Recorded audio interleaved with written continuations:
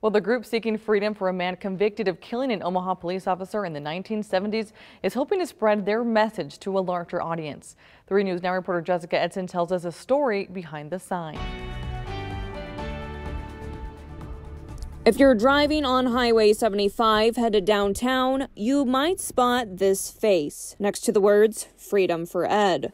Some will know and think and reflect and maybe take action to help us. Some will say, who is Ed Poindexter, and look it up and maybe get inspired to help this effort.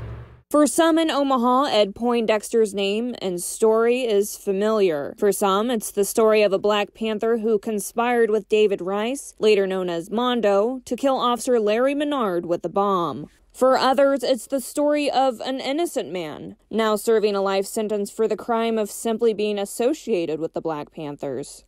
Yeah, they seemed like they could have done it because of the kind of things that they were saying.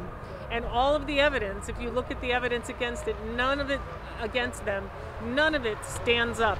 Innocence or guilt aside, Love believes Poindexter, who suffers from many health problems and is at high risk for dying from COVID-19, should be granted a compassionate release. In 2021, with all the calls for people who affirm and support Black Lives Matter, well, this is a Black life.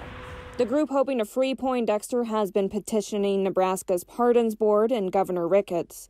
They're hoping that with this sign, elected officials and the everyday person will be inspired to join their cause. Reporting in Omaha, Jessica Edson, 3 News Now.